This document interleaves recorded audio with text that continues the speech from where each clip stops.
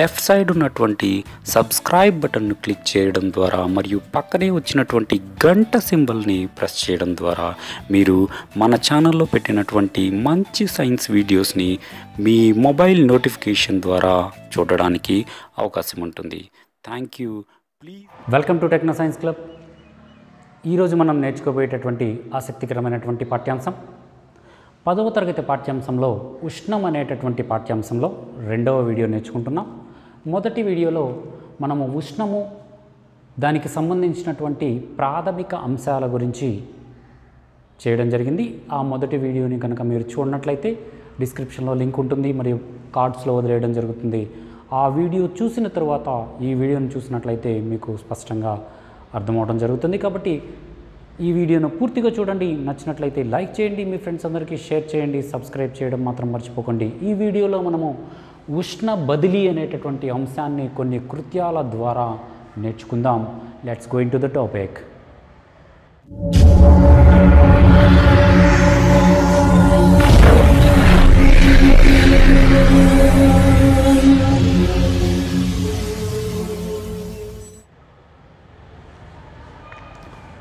Welcome. ఉష్ణ బదిలీ. ఉష్ణము అనేది ఒక ప్రదేశము నుండి ఇంకొక ప్రదేశానికి బదిలీ జరుగుతూ ఉంటుంది. ఎలాంటిదంటే ఉష్ణం అనేది వేడి వస్తువు నుంచి చల్లని వస్తువుకు బదిలీ జరుగుతుంది. వేడి వస్తువు నుంచి చల్లని వస్తువులకి బదిలీ అవ్వడం అనేది ఉష్ణము యొక్క స్వభావం, ఉష్ణము యొక్క గుణం, ఉష్ణం క్యారెక్టర్. హీట్ క్యారెక్టర్ ఏంటంటే వేడి వస్తువు నుంచి చల్లని వస్తువుకి బదిలీ జరగటం. ఈ జరిగేటటువంటి కృత్యం జరుగుతుంది అనేటటువంటి అంశానికి నిరూపణలుగా ఒక 3 కృత్యాలను మనం ఇప్పుడు చెప్పుకుందాం. తర్వాత క్లాసుల్లో తర్వాత వీడియోలలో ఈ 3 కృత్యాలను కూడా ఎక్స్పెరిమెంటల్గా కృత్యాలను చూపించడానికి ప్రయత్నిస్తాను. మొదటిగా ఇక్కడ ఈరోజు ఈ కృత్యాలు ఎలా చేస్తారు అనేటటువంటి థియరీని మనం ఈరోజు చెప్పుకుందాం. ఇక్కడ మొదటి కృత్యాన్ని కనుక పరిశీలించినట్లయితే 2 బీకర్లు తీసుకోవాలి. ఈ 2 బీకర్లు తీసుకొని మొదటి దాంట్లో వేడి నీటిని పోయాలి. రెండవ బీకర్లో చల్లని నీరు, చల్లగా ఉండేటటువంటి నీరు, ఐస్ వాటర్ అనొచ్చు. 2 బీకర్లు తీసుకొని ఆ రెండింటిలో ఒక దాంట్లో వేడి నీరు, ఇంకొక దాంట్లో చల్లని నీరు పోసి మొదటగా ఒక ఉష్ణ మాపకాన్ని, థర్మామీటర్ని తీసుకొని ఆ ఉష్ణమాపకాన్ని వేడి నీటిలో ఉంచాలి కొంచెం సేపటి వరకు. అప్పుడు ఉష్ణమాపకంలో ఉన్నటువంటి పాదరస మట్టం పెరుగుతుంది.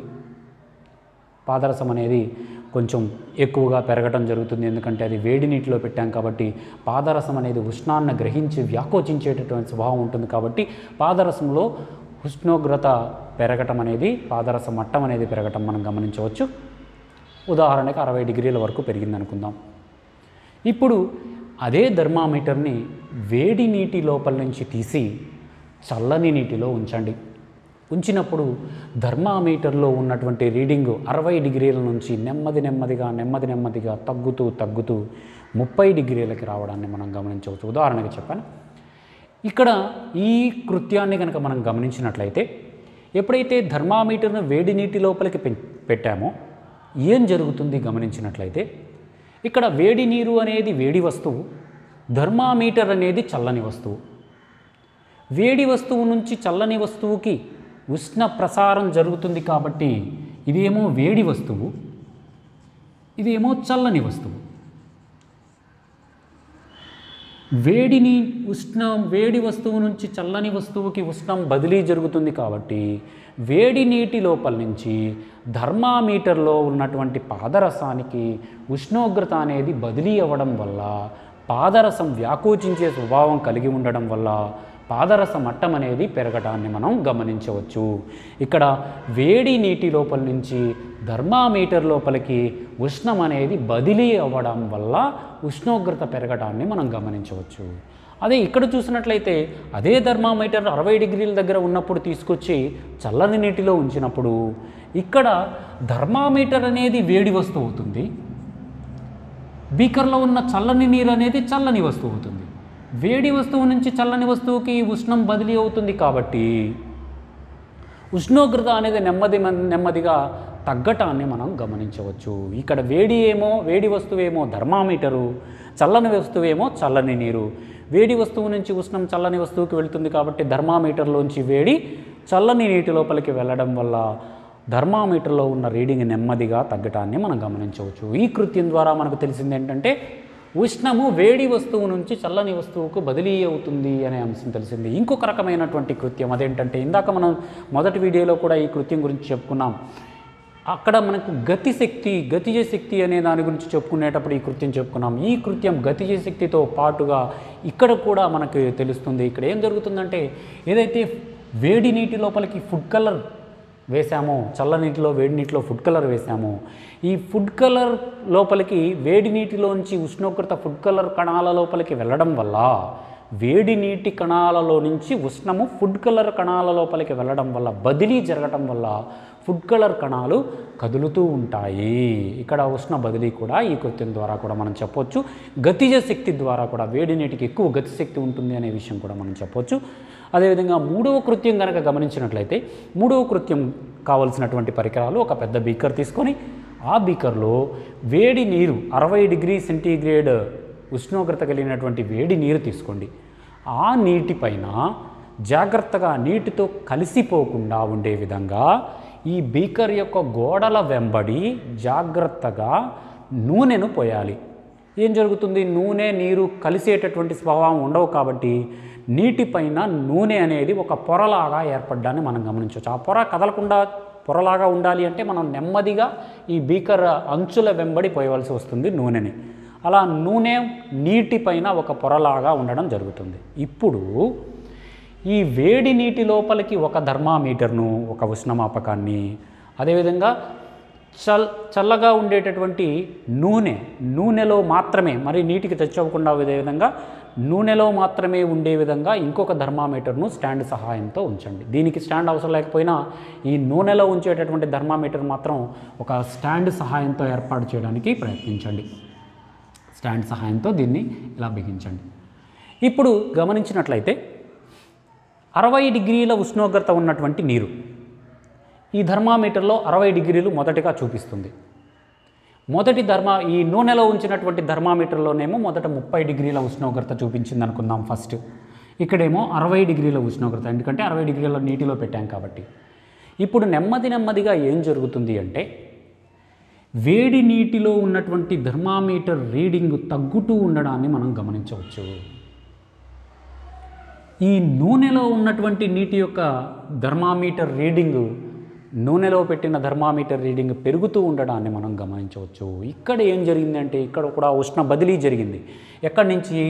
వేడి నీటి లోపల నుంచి నూనె లోపలికి ఉష్ణ బదిలీ అనేది జరిగింది అనేది ఇక్కడ మనకి అర్థమవడం జరుగుతుంది.